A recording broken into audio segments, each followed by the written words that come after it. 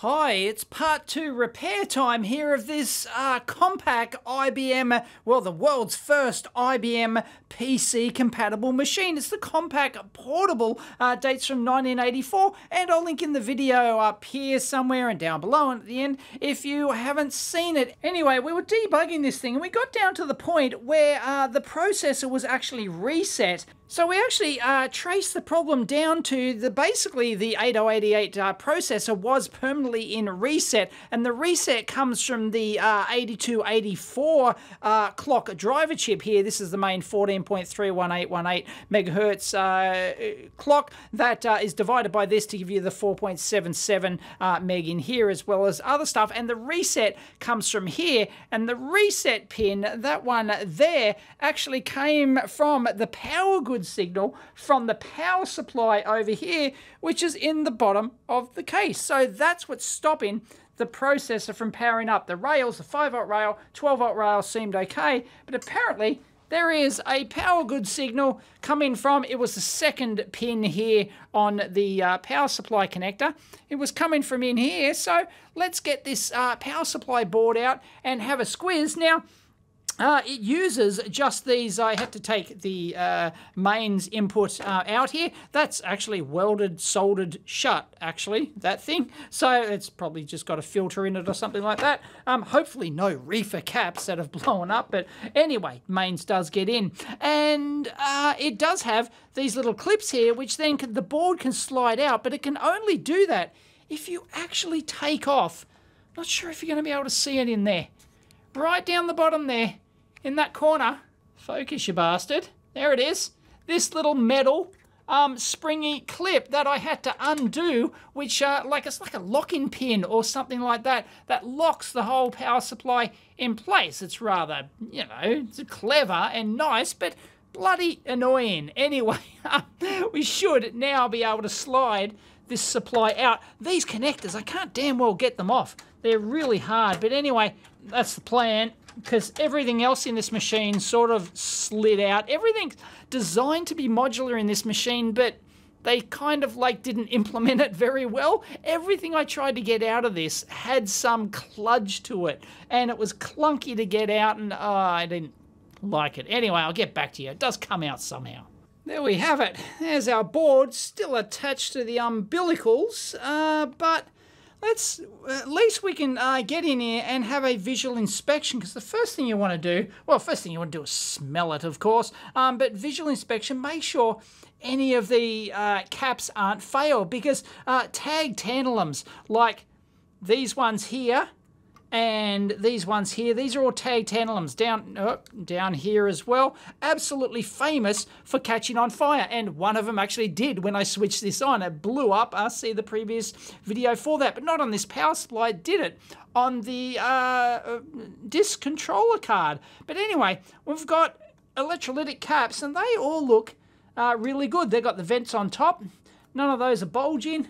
Nothing fancy going on there at all. I mean, you know, it could be a ripple thing or something like that. They could have certainly dried out and have not died yet. But so they're Markham jobs. The orange ones, not sure.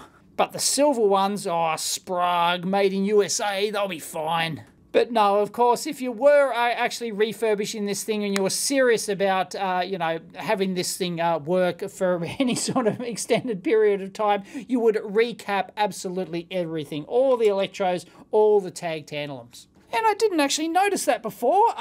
The silk screen would have been handy if they put it on the other side, but the silk screen's buried under here. Sure enough, that second pin is PG, or power good. And that's the one that's low. It's active low, and that's what's causing our processor to reset. But there's other rails. I've only measured the +5 and +12, which are fine, but we've also got -5 as well and -12, but they're not needed for the processor. But if the power supply, of course, has any sort of, you know, sensing stuff, it likely does, to check the power rail. So even if the -5 volt is buggered, then it's going to just reset the processor, even though the processor doesn't need the -5 volts. So, you know, better safe than sorry, I guess. It's just really annoying. I mean, we can override that. We could simply lift the pin, the second pin on there, and power this thing up and see if it boots, I guess. There's the back side of the board there. It's a little bit crusty, So I'll get in there with some isopropyl and clean that up. But, you know, you might look for dry joints, you know, thermal cracked joints, actually, you know, thermal expansion of the parts as they power off and on over the years, and that can cause problems, particularly on like things like, you know, the TO3 power transistors and stuff like that. So you want to get in there with a little jeweler's loupe or a microscope and just inspect all those.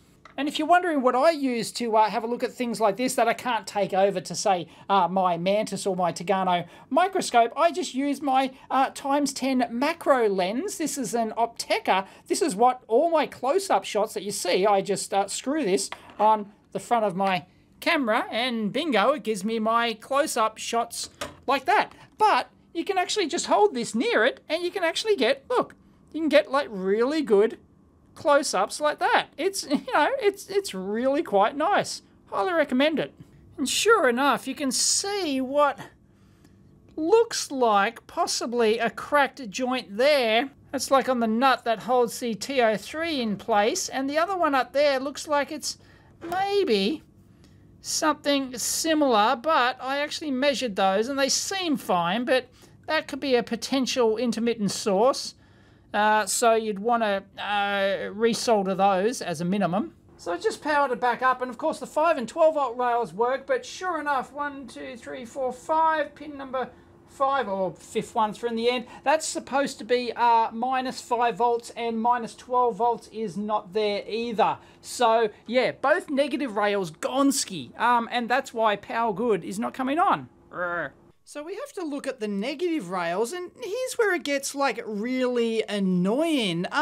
They're in here. And it's like just populated with all these physically tall and dense parts. These are probably the output filter caps for it. The LM338 there, that is a positive voltage regulator, so that's almost certainly not the negative rail there. But yeah, little switching jobby in there perhaps for the negative rails. So it's just really annoying from an access point of view. And as always with Murphy, if you have a look, the 5th pin down there, that's actually the -5 volts, which I'm trying to trace, and of course it doesn't go on the bottom, does it? So you can't see where it's going to it. I can barely see down in there.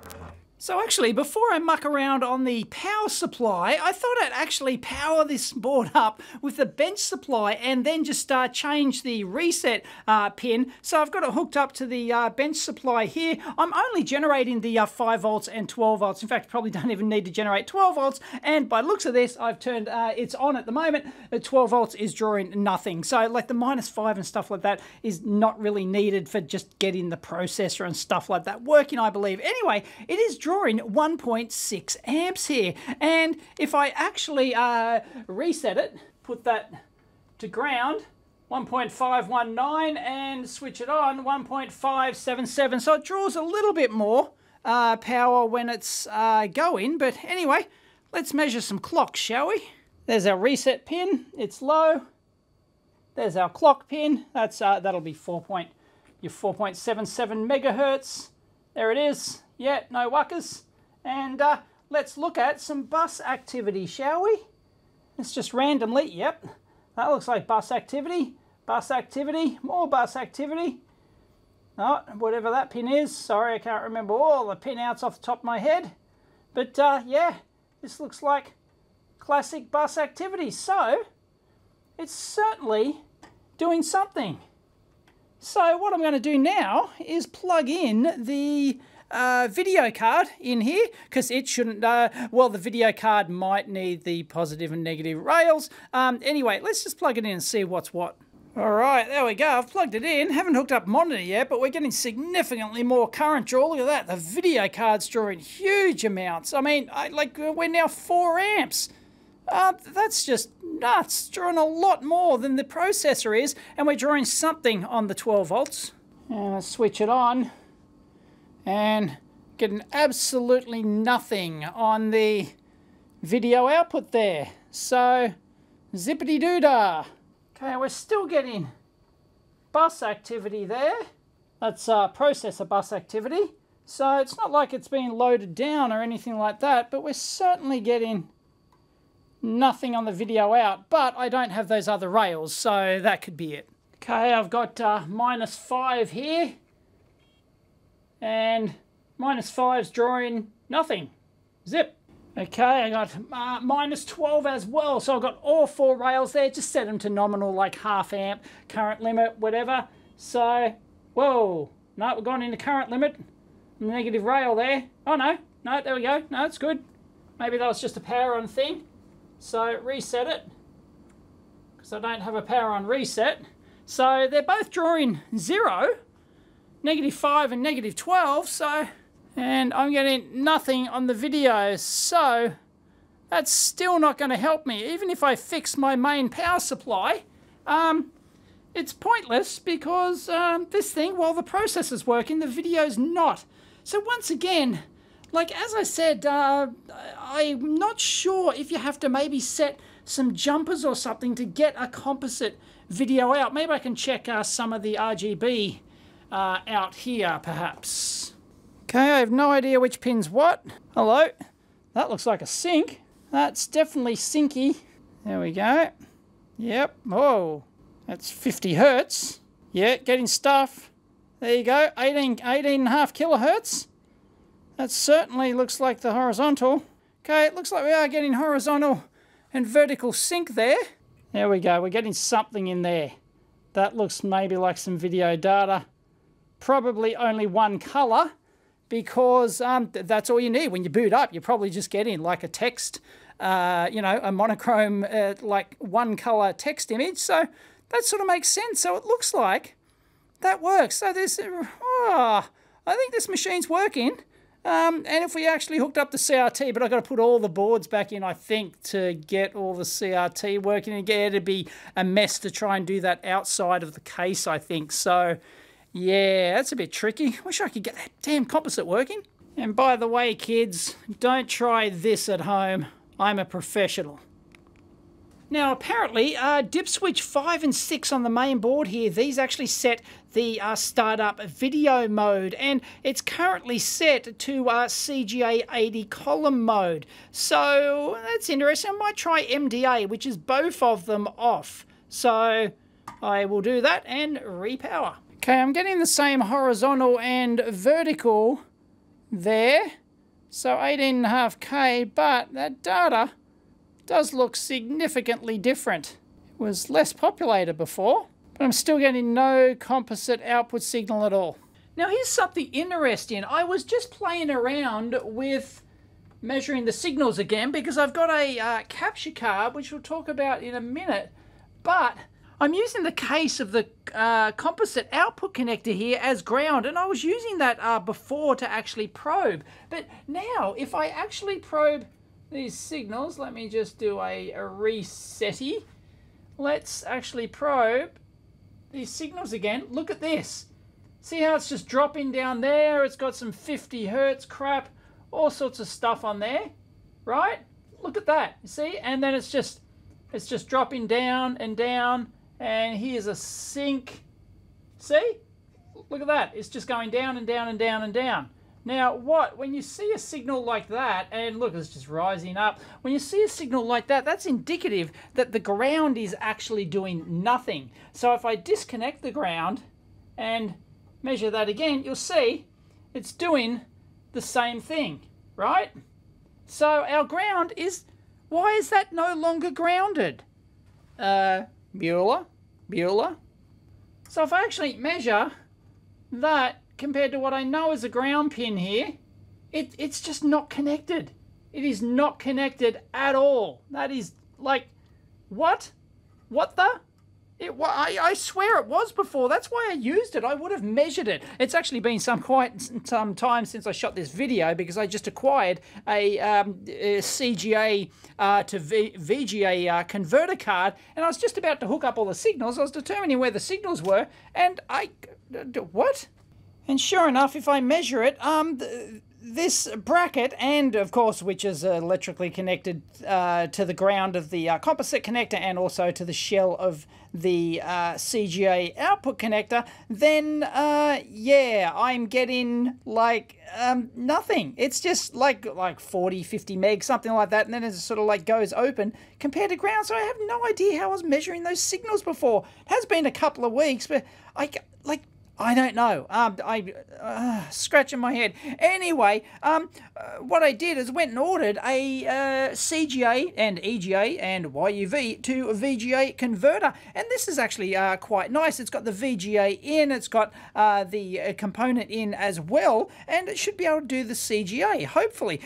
And it's got came with a very nice little cable, which then I've connected up to pin headers here, so I can just slide these on. Got to find which pins is what again. I know that one's ground, as in 5-volt ground. I've buzzed that one out.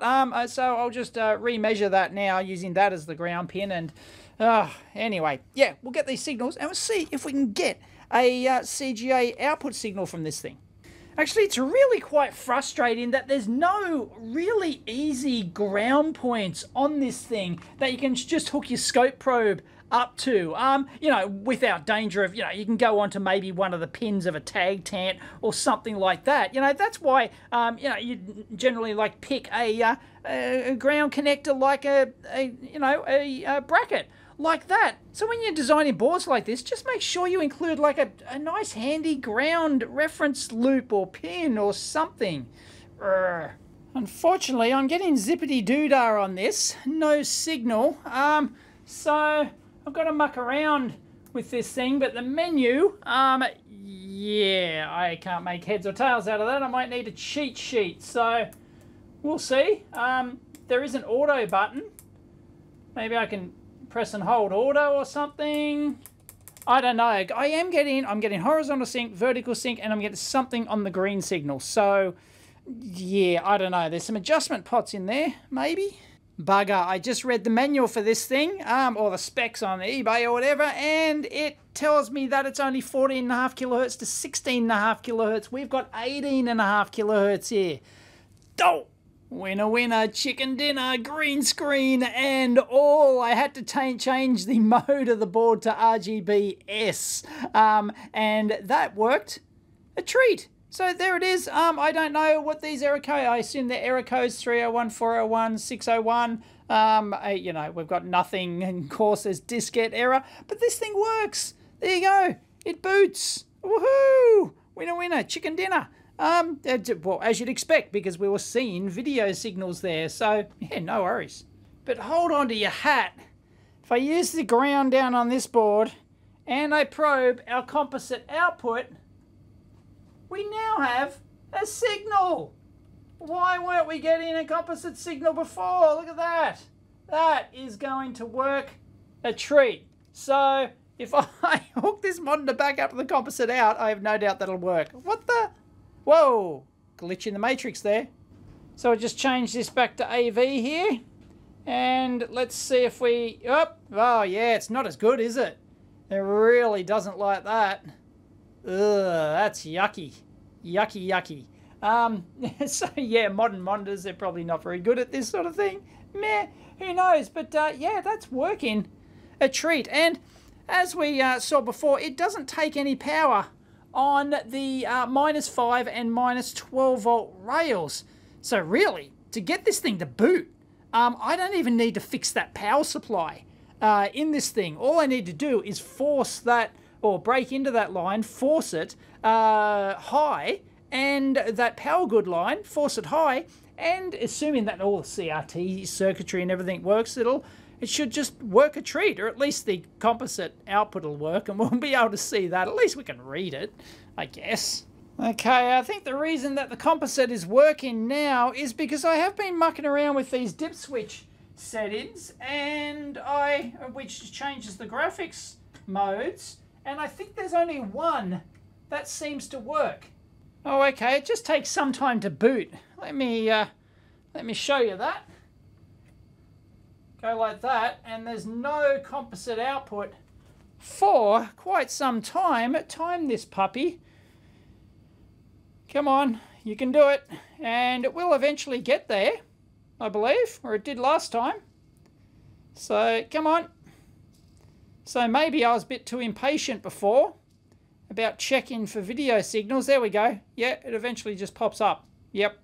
So maybe, you know, it's going through memory checks or something like that before it displays before it even enables, like the video signal is not even enabled until literally the text pops up. So there's no sync there, there's no nothing. Okay, I've confirmed that the only mode that actually seems to work is dip switch 5 off and 6 on, which is, I believe, CGA 40 column mode. And that's the only one that will give me the composite output and work with this CGA to VGA converter card as well. So anyway, I'm going to leave it set to that. So that at least gives me a baseline to get this puppy up and running from now on.